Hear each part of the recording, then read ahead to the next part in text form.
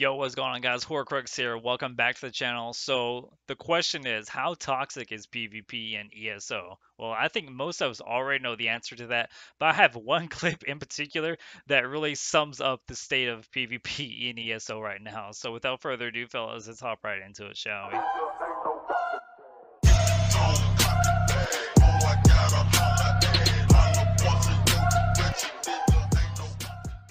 Welcome back, guys, and before we get into the bread and butter of today's video, a huge shout out to my patrons. We actually have a couple new guys. Thank you so much for your support. This channel would not be possible without you guys. I really mean it. So on to the video at hand. So yes, we all know PvP is super toxic, right?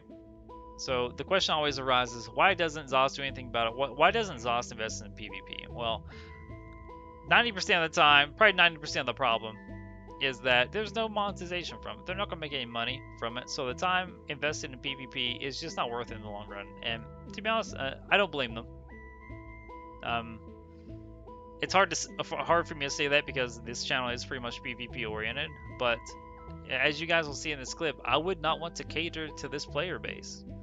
The PvP ESO community is one of the most, if not the most toxic MMO communities I've ever been a part of. And yes, I was a part of the problem for the longest time, especially on Xbox. And you guys know me from back the old days, I was super toxic. Still am to some point. I teabag every single Nightblade that I find, right?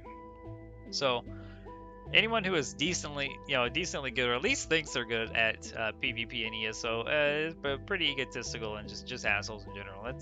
That's just a group. It's been like that since day one. It really has, sadly. A bunch of elitists, right? But the point of today's video is that just to show you just how toxic it is, and also to show you what us streamers, us content creators have to put up with. And I'm going to show you guys how much I love each and every single one of you. I really do. And sometimes it is very difficult for me to put out content for you guys because of what's about to happen in this clip, right? I usually get whispered 40, 50 times a day telling me how I'm trash, yada yada. You guys know how it is, right? There's a streamer, of course, you're going to give them hell or praise them, I get it. That's what I signed on for. That's what PvP is all about.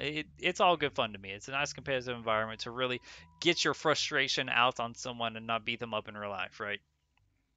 But there comes a point to where it's just too much, to where I really am concerned about people's well-being in real life based on some of their actions, right?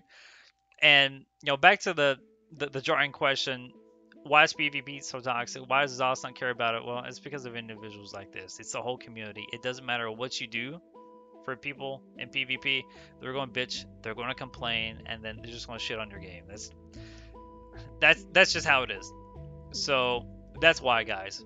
And you guys see here in this clip right now how bad it really is. I just want you all to know I love each and every one of you equally. And putting out content is really tough when you have individuals like this. I just want you to know, express my feelings toward you guys. With all that being said, you all have a great day, and I'll catch you in the next one.